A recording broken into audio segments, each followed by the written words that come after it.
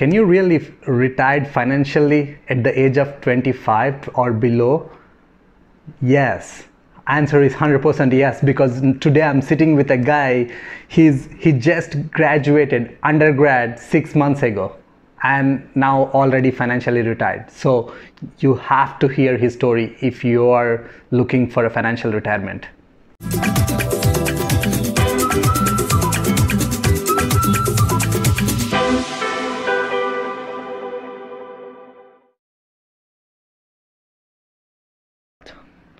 Marko, welcome to my show, man. Thank you so much for having me, Aditya. Yeah, I'm excited to hear your full story because I'm pretty sure this is gonna encourage a lot of young people, to take some big actions. That'd be amazing. Yeah? Yeah, thank you so much for having me today. Awesome. So can you tell us a little bit about you, who you are, where you come from, how did you land it in Windsor? Yeah, so my name is Marko Agbaba. I'm a real estate investor and shortly a real estate agent here in Windsor, Ontario as well. One exam to go and we'll be selling some real estate here.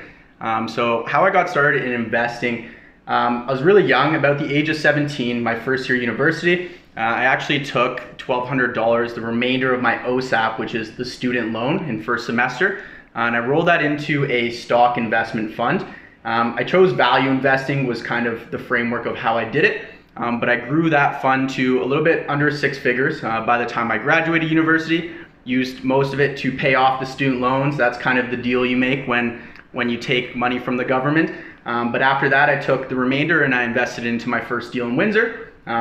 Did pretty well in that deal as well, and then we'll definitely get more into the numbers of Windsor deals. Yeah. But that's crazy. So as the guidance counselor was actually telling us about how OSAP works when I was about 16 years old, and he told us that we didn't have to pay it back until we graduated.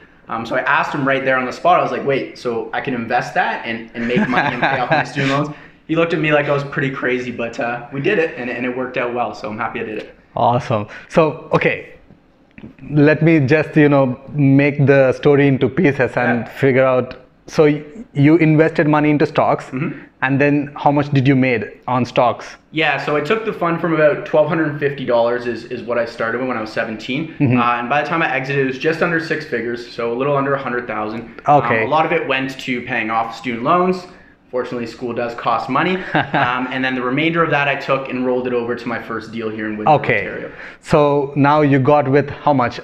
Can you, if you don't mind, can you share how much you were left with? Yeah, so after paying off student loans, I was really left with about 50, a little bit over 50, maybe around $60,000. Okay. Yeah. So how did you know about Windsor? Because you did your graduation in Kitchener, right? Yes. So how did you hear about Windsor and why you chose Windsor? Yeah, it's a great question.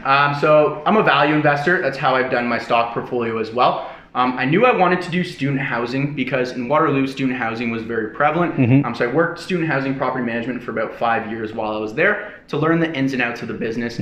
I did the math, and being a value investor, investing somewhere like Windsor, or sorry, like Waterloo or Toronto or Hamilton, the math just really didn't make much sense. So I stumbled across Windsor when I was 17 as well, about 2013. Wow. And Aditya, let me tell you, the prices in 2013 were significantly lower than they are today. Yeah. But I did the math from then. Unfortunately, I didn't have enough money to invest in Windsor yet. So the plan was make the money through stocks, which is what I did. And as soon as I had enough to roll it over into Windsor, I did that. So for a long time, I've been following the market, since 2013. So you purchased your first property. When was that? Yeah, so my first property was 8 months ago, believe it or not. So it's pretty much in the hot market period. Yeah. So it's tough to buy. As it is right now as well, it's pretty competitive. But if you work with the right realtors and you can kind of get a good team in place, you're able to find deals, and that's what I did. Yeah, that's awesome. So can you run us through the numbers, like how much was the purchase price of the property? On the first deal? Yeah, some people might get a little mad hearing this, but so the first deal I did was a 5-bedroom house about 450 meters from the university. Excellent location. I still hold the property today. I actually got it for $160,000, which was pretty ridiculous. So what happened was, it was an investor out of Toronto. And he didn't really know the Windsor market that well, obviously. He rented his bedrooms for about $350 a room, which I thought was crazy. So the way we structured the deal was, it was contingent based off of the previous tenants leaving, right? So we got those tenants out. It was already done up. I didn't have to do any renos or anything like that. So I pretty much just cleaned it up. My mom helped me clean up the place. Thank you, Mom. Yeah, thank you, Mom. So we cleaned up the place, and I just re-rented it right away in January. And I took the rental income from $350 per room to $550 per room. Wow. So increased the rental income about $1,000 per month. And then about 6 months later, I refinanced based off of the new numbers. Pulled out again. I increased the value from 160 to we reappraised it at 255. So $95,000 increase in the span of about six months. That's awesome. So hold on here. Yeah. So pretty much you purchased a single family home, Yeah. which has 5 bedrooms, and the rent was pretty low. Extremely low. So yeah. you didn't even do any renovations. Yeah, didn't even have to. So now the current new rents are $550 per bedroom. Per bedroom, yeah. That's awesome. Yeah. So how much is after your expenses, after your mortgage, what's your cash flow on that property? Yeah, so I refinanced it. The cash flow before the refinance was ridiculous. So I refinanced it, and the cash flow is still well over $1,500 per month. That's budgeting for repairs and everything. Property taxes, absolutely everything under the sun. Over $1,500 per month is what we take home on that property. Right now. After the refinance. Which, when you think about it, means that I have about like negative $40,000 into the deal. So think about it like this. The bank pays you $40,000 to take this house as a thank you, and then you get to keep $1,500 a month cash flows. That's what I call BRRRR strategy. I have made a couple of other videos I'll put up on the screen so you can understand more about how does that work, like BRRRR side. But that's insane. Yeah. So now you made that money out. So what did you do next? I bought a Maserati. No. I took all the money and put it into the next deal, right? So what I did was I actually just recently did a deal very recently, like July is when we closed on the deal. Okay. A property that I am absolutely in love with, 140 meters from the university, 1 street over, the closest you can be, and 2 houses from the riverfront. So the location is just unbelievably good. That house we did even better on than I did on the first one, surprisingly. So did you want to go? Yeah, into more definitely. detail So on that? what's that better thing? So tell us what was the purchase price, if you don't mind. Yeah, sure. So this one I did under a private deal. So I bought it for $261,000. So $261,000. At the time, the old landlord that had it was making about $19,000 per year revenue on this property, right? So this one wasn't as easy as kicking the tenants out and sweeping the floors and re-renting it. So this one we did pretty big renovations, and actually, if you take a look at my YouTube channel, my name, Marko Agbaba, I have a video of before the renovations. So now when we're sitting here, we're done and it's been rented out. But it was pretty extensive renovation. So I added 1 more bedroom on the main floor, making it a 4-bedroom. Okay. And then I did a secondary unit on the basement, which was just empty space before pretty much, with also 4 bedrooms and another kitchen as well. So hold on. So when you purchased it, how many bedrooms was it? Yeah, so it was really functioning 3 bedrooms, and I think they had 1 person in the basement as well, in one of the rooms. Okay, but so it really it's wasn't just 3 bedrooms, that's all. Yeah, really 3 bedrooms, plus let's say it had a bedroom in the basement, but it wasn't functioning very well. Okay. It wasn't looking So good now down you converted into how many bedrooms? Yeah, so 4 downstairs and 4 on the main floor. So 8 bedrooms total. Holy cow. So you converted into an 8-bedroom. So it's pretty much like just a 3-bedroom plus basement. Now, how did you do that, man? Yeah, so in student living, the name of the game is bedrooms, right? So think about it like this. If you were to buy a multi-family investment and you could add units, would you do it? Yeah. Of course you would, right? So you're renting per bedroom with student housing, so you want to add as many bedrooms as possible. Yeah.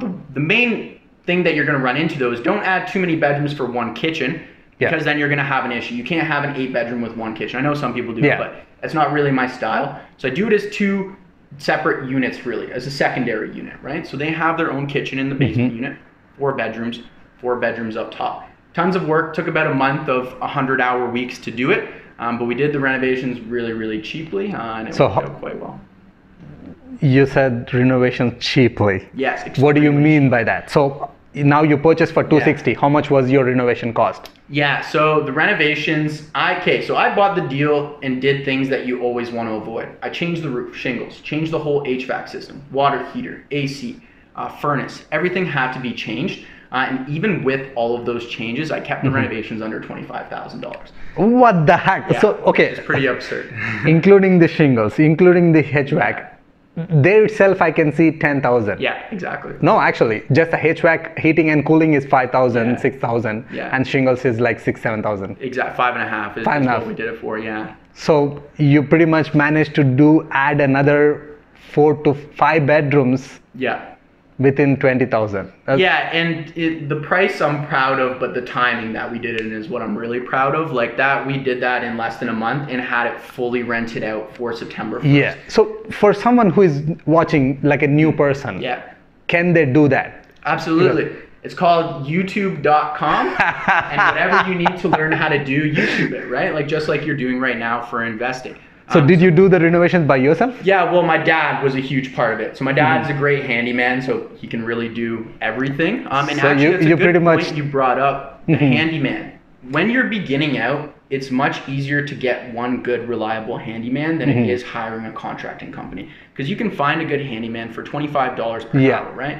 And it's a great way to get started because your renovations aren't that extensive. You're not building multiple units. It's a great way for newbies to get started. And they'll still be able to keep the cost, I love that. very, very low. Yeah. Because if it's the same project, if I have to hire someone, I would bet you it won't be anything less than 60, 70,000. Yeah, if you're hiring a full-on contractor, but if you hire a handyman, you can still do it for under $35,000. Man, that's a great point. Really, it's a great way to think it. Yeah, unless you're building structures, like if you're going to build additional floors or do anything like that, or get the city involved in things like a different unit or something, then you have to get contractors. But if you're doing little renovations, like adding bedrooms, improving kitchens and stuff, find a handyman. So one of the common questions that I get, especially when it comes to students, because you said like you added additional bedrooms in the basement, right?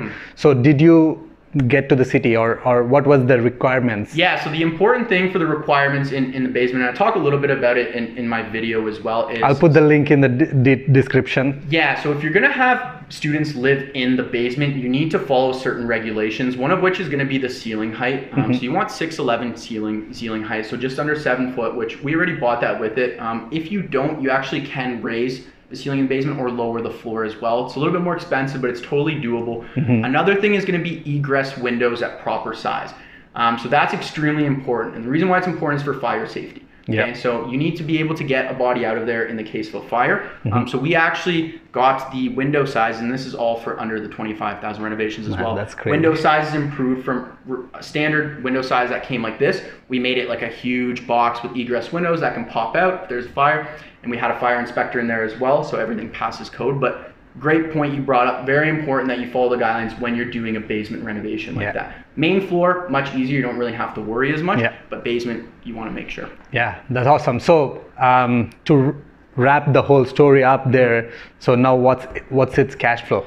Yeah, so the cash flows are pretty exciting on this deal. So right now, the cash flowing, the way it's rented out is $3,100 per month. So yeah, it's pretty amazing. Oh my God, 3,100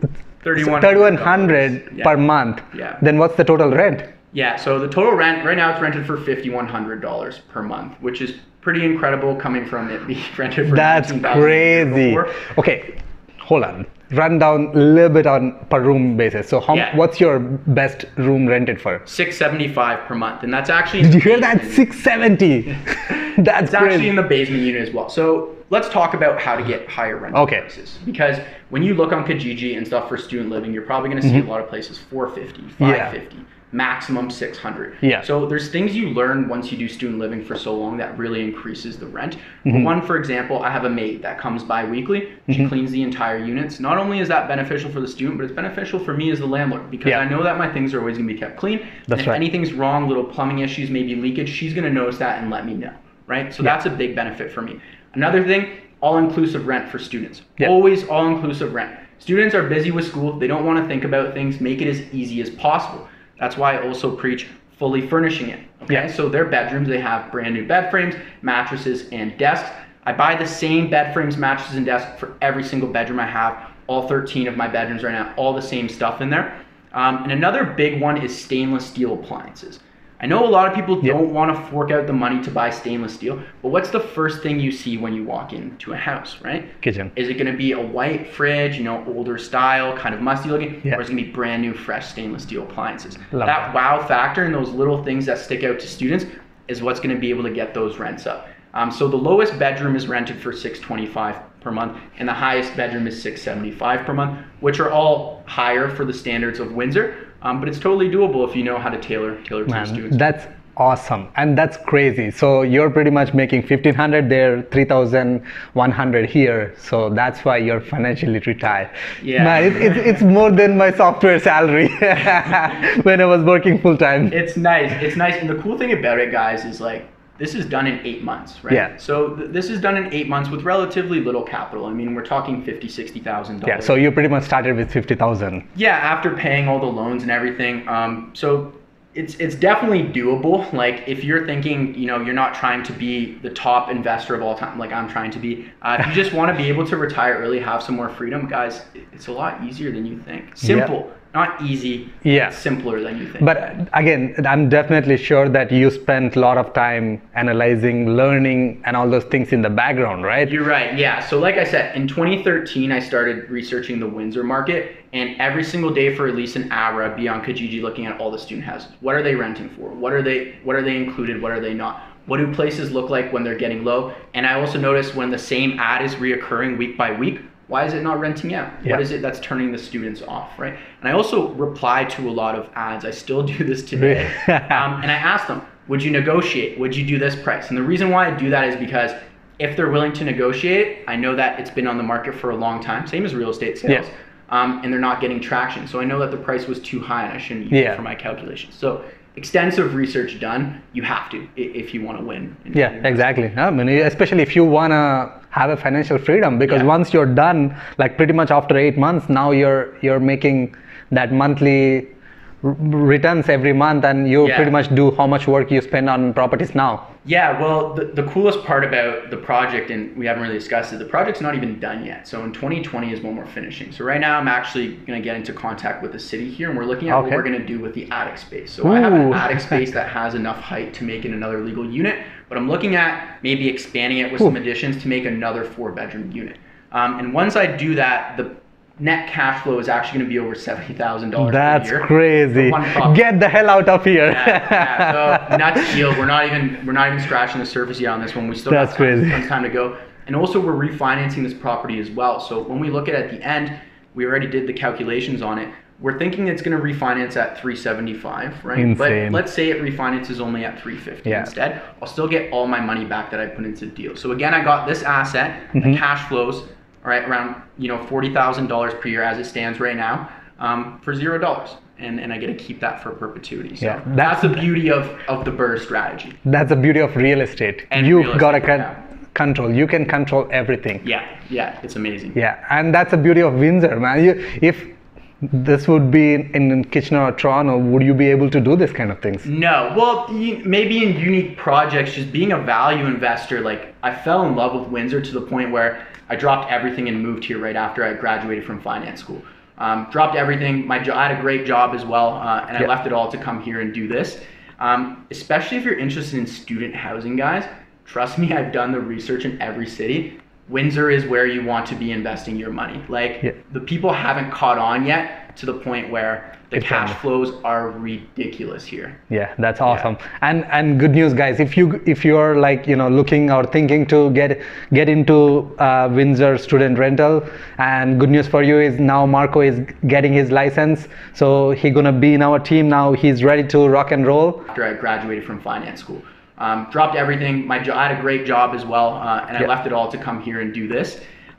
Especially if you're interested in student housing, guys, trust me, I've done the research in every city. Windsor is where you want to be investing your money. Like the people haven't caught on yet to the point where the cash flows are ridiculous here. Yeah, that's awesome. And good news, guys. If you're like looking or thinking to get into Windsor student rental, and good news for you is now Marko is getting his license, so he's gonna be in our team now. He's ready to rock and roll.